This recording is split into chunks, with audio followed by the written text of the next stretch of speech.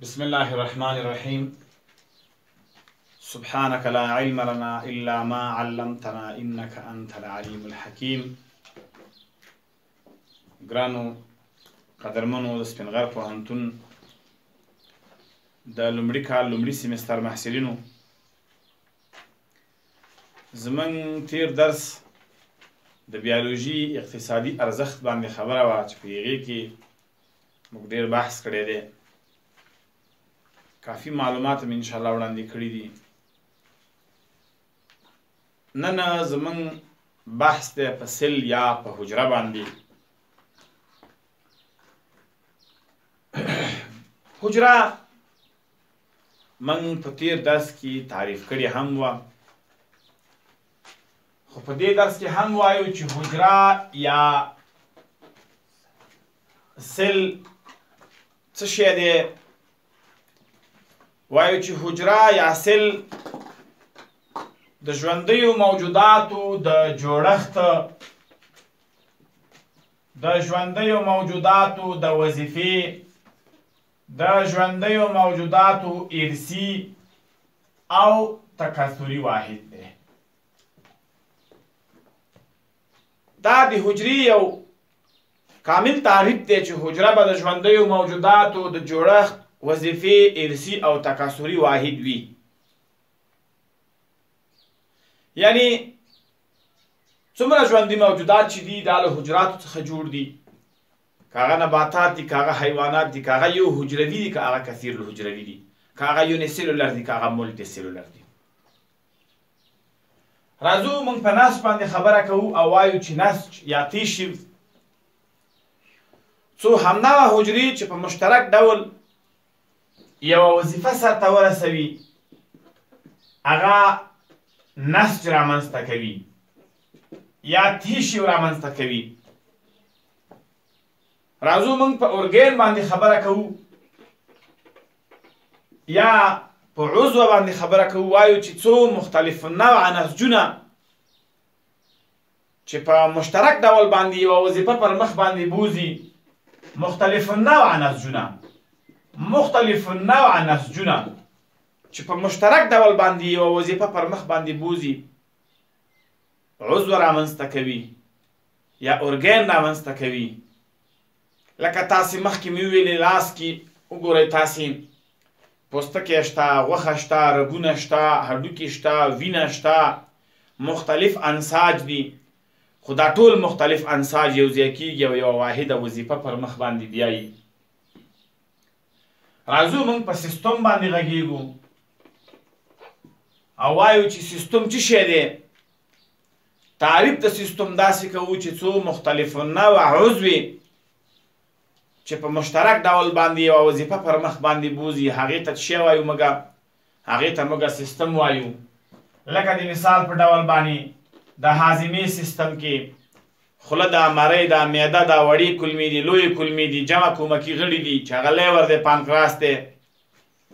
یا مثال په اطراحي سیستم کې مثلا موږ وایو چې پښتورګي دي، حالبین دي او مثانه ده او د یوریترا مجرا ده. همدارنګه څومره سیستمونه چې موږ مطالعه کوو، دا سیستمونو کې مختلف نوع غړي رایوځای شوي دي، خو یوه واحده وظیفه او یو واحد کار پر مخ باندې بیایي، سیستم رامنځته کوي. خو قدرمنو، حجرات په ټوله معنا باندې په دوه ډوله دي.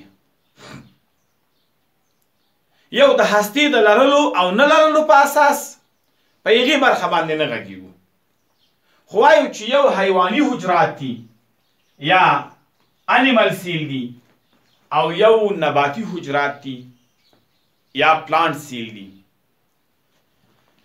دغې انیمل سیل ته که موږ وګورو، دا حجره یې داسې ګرد ساختمان لري، خو که دې پلانټ سیل ته موږ وګورو، دا حجره یې داسې ساختمان لري. دا ساختمان لري چې دا د انیمل سیل ساختمان دی او دا د پلانټ سیل ساختمان دی، مګر د شکل په لحاظ حجرات فرق لري. د شکل په لحاظ حجرات فرق لري. د هستو د لرلو او نه لرلو په اساس اوس نه غږیږو چې پروکاریوت یا یوکاریوت دي، هغه وروسته بعدي مسله ده. خو د شکل په لحاظ باندې ځینې حجرات دي چې هغه کروي دي یا ګرد حجرات دي، ځینې حجرات دي چې هغه مکعبي دي، ځینې حجرات دي چې هغه کثیر الاضلاع دي یا ډیر زولی دي، ځینې حجرات دي چې هغه د ستورو په شکل باندې دي، او ځینې حجرات دي چې هغه اوږده حجرات دي. هغه کوم حجرات دي؟ هغه اوږده حجرات دي لکه د نیورونونو حجرات. خو حجرات ځینې کوچني دي او ځینې بیا غټ دي. د انسان دا جسم له کوچنیو حجراتو جوړ دی، مګر که تاسې د چرګې هګۍ وګورئ، د چرګې هګۍ، دا د چرګې هګۍ معمولا موږ وایو دا یوه حجره ده، دا د چرګې هګۍ معمولا موږ وایو یوه حجره ده، خو وزن لري، په سترګو لیدل کېږي. نو ځینې حجرات دي چې په سترګو هم نه لیدل کېږي، خو حجرات د وظایفو په لحاظ بیا فرق لري. تاسې ګورئ ورونو، د وظایفو په لحاظ حجرات مثلا د سترګو د وظایفو حجرات ځانګړې وظیفه لري، د هډوکو د حجرات وظایف ځانګړي دي، یا د پښتورګو د حجرات وظایف ځانګړي دي. یا یو بله برخه باندې خبره کوو، نفرون او نیورون باندې خبره کوو. نفرون د پښتورګو واحد دی د جوړښت، او نیورون د عصبي سیستم د جوړښت واحد دی. خو که موږ داسې وکړو چې موږ د پښتورګو د حجراتو وظایف د عصبي سیستم حجراتو ته ورکړو او د عصبي سیستم د حجراتو وظایف دا په پښتورګو باندې واچو، آیا دا کار به سر ته ورسوي؟ نه.